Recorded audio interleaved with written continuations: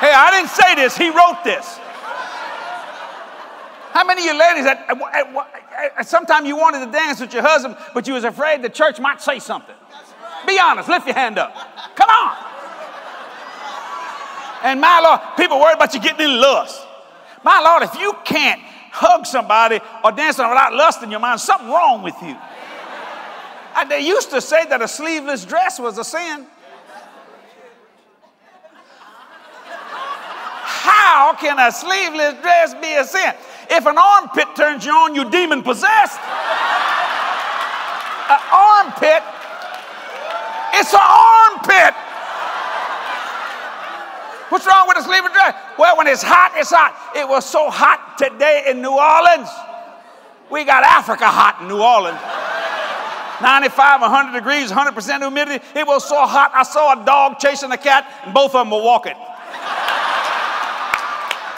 Ain't no use. It is hot. He heard music and dancing. Come on, can nobody do me like Jesus? Yeah. I better get off that. The Pentecostals are mad. This is the churchy boy now. Verse 26. He called one of the servants and asked him what these things meant. He said unto him, thy brother is come, and thy father had killed the fatted calf because he had received him safe and sound. And he was angry and would not go in. Whoa, wait a minute, churchy boy. Churchy brother. You ought to be glad if somebody repents and comes back to church. Whoa, but the church, he mad, he angry. Churchy boy. And he would not go in. Therefore came his father out and entreated him. Notice the father loved both them boys. The father went out and got that fool. I'd have let him stay out there myself. But he went looking for the younger. He went looking for the elder. That's the father. That's that mercy, grace, and redemption.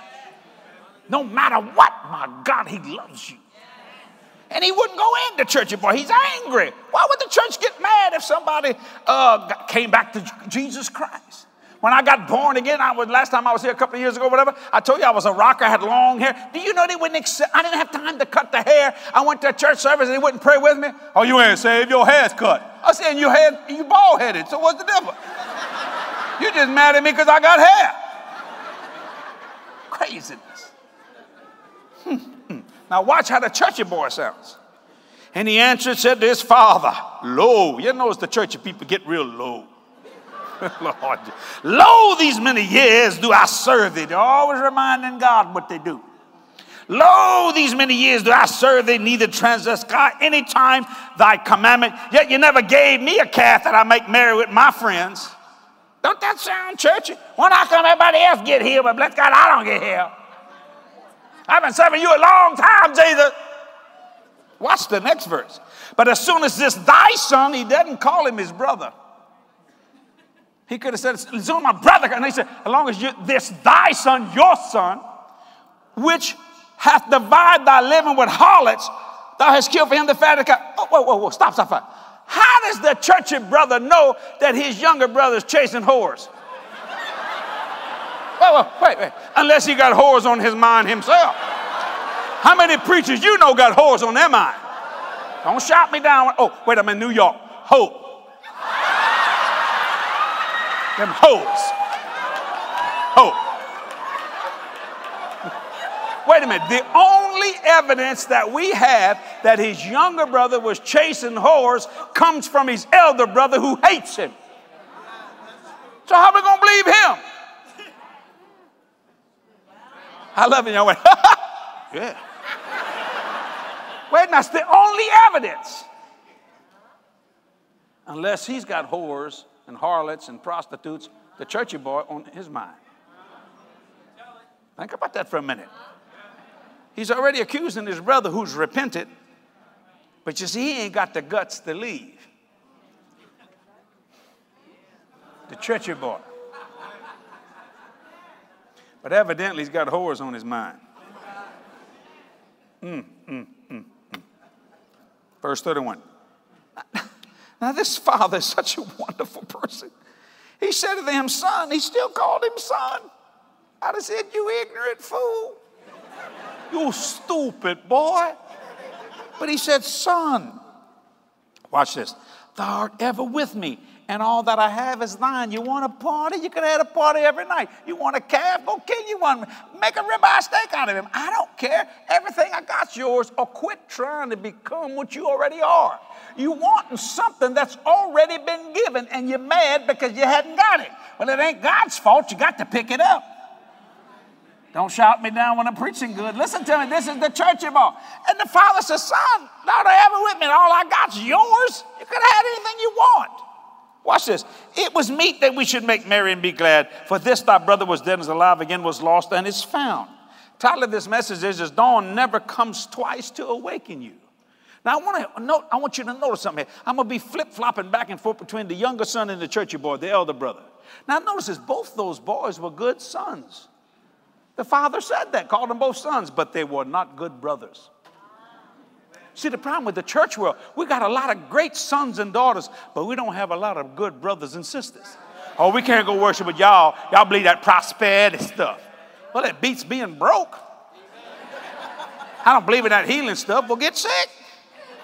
One man said, I don't believe in healing. I said, you ain't got sick enough yet. You ain't never had a doctor stick his finger in your face and said, you better get your life together because you got 2 months to live. You got cancer all over your body. And somebody like me becomes very popular to you. See, they were both of them were good sons. The father called them good sons, but they were not good brothers. Yeah, where are the Baptists tonight? Where are the Episcopalian, the Presbyterian, the Church of God, the Church of Christ? Where are the Church of God of Prophecy in Christ? Wait, excuse me, where are they? They're supposed to, where are these Assemblies of God? Where are they at? What's happening? How come we just got Creflo's people? Don't shout me down. Listen to me. See, we're good sons and daughters, but we're not good brothers and sisters. Because if you don't believe like I believe, well, I just can't worship with you. Excuse me. God said come together in the unity of the faith. He didn't say the unity of doctrine. See, the problem is we're not good brothers and sisters.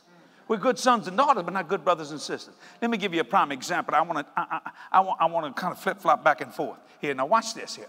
Not long ago, I very seldom get a day off. I did 6 cities last week. I mean, I was just going. And tonight, I'm in New York. Tomorrow morning, I'm in Atlanta. Tomorrow night, I'm in New Orleans. Monday, I'm in Beckley, West Virginia. I'm just going all the time. Watch this. So we had a day off. Now, I live in a city, not New Orleans, New Orleans. Naturally, New Orleans. Okay? I mean, it's a 24-hour, 7-day-a-week city. It's kicking constantly. Well, we had a day off, and I said, hey, Kathy, let's go to our favorite restaurant. We're going to go down to the French Quarter. We'll eat at Mr. B's. You ever go to New Orleans, you eat at Mr. B's. Get the barbecue shrimp. You'll shoot it in your veins. That's how good it is. That's the old days. But anyway, glory to God. All right. Listen to me, man.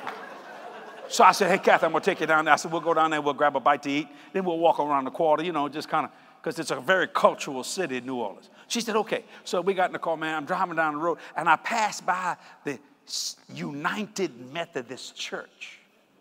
And when I passed by, there was a bunch of wonderful old cars out there. I'm talking about real cars, man. I'm talking muscle cars. I'm talking 442s, GTOs, Super B 440, Lord Jesus, a Roadrunner. I mean, these cars go, they just kind of shake. I mean, they speak in tongues. I ain't talking about cars that sound like me. I ain't talking about that. I'm talking about real cars, my generation. I looked at them cars. I was back to 17 and 18 years old. I thought, my God, Kathy, look at those cars. Oh, gee. I'm talking beautiful cars. Little GT. Oh, you're really looking fine. Oh, Lord Jesus. 4-speed and a 380. Lord Jesus, this powerful car. I said, Kathy, let's stop and look at these cars. She said, okay, I got in there. And I'm talking about cars, man. I'm walking around these beautiful, and they were immaculate, like they were in the 60s and the 70s, the early 70s and late 60s. So I sat in one. I said, can I start it, man? She said, go ahead and start. It was a 440 Super B. And you're just trembling like that. I thought, Lord Jesus. She said, Kathy, I said, you don't remember that? I said, no, get in the back seat. You remember? Oh, am I shaking you up? Oh, Lord Jesus. Don't look at me. We were sinners. She's heard me say this before. We were sinners. And what are you laughing at? You was in the back seat too. How many of you fogged up the windows? You ain't gonna tell your kids, but you fog them windows up.